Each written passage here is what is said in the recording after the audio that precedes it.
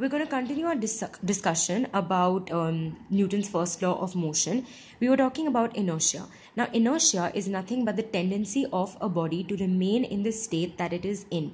If a body is in motion, it will have a tendency to remain in motion unless I exert a force on it. Similarly, if a body is at rest, it has a tendency to remain in that state of rest again until I apply an external unbalanced force on it.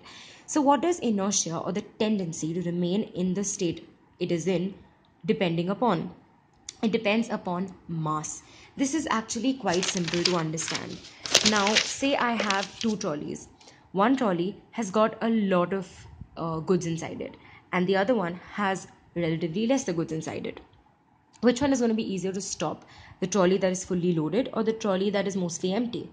Obviously, the trolley that is mostly empty. You can easily stop the trolley which is mostly empty, but it's rather difficult to stop the trolley which is loaded. Why is this? Because the fully loaded trolley has a greater mass, as a result of which it has a greater tendency to remain in the state of motion.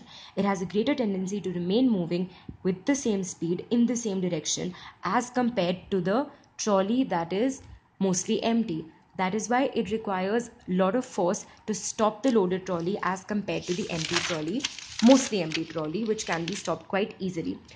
Now, there are two types of inertia of rest and inertia of motion. Inertia of rest is the tendency to remain in the state of rest, and inertia of motion is the tendency to remain in the state of motion. This can be understood by very simple everyday practical examples. If I shake the branches of a tree, why is it that the fruits fall down?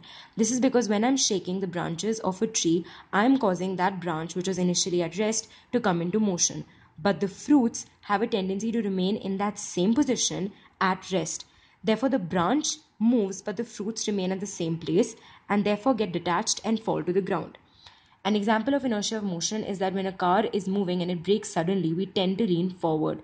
This is because when we're initially moving, we are moving with the speed of the car and we have a tendency to remain in that state of motion. When the car suddenly stops, our lower body, which is in contact with the floor of the car, comes to rest immediately. But our upper body tends to continue to move in the same direction with the same speed, which is in the forward direction. That's why we fall forward when a car suddenly brakes.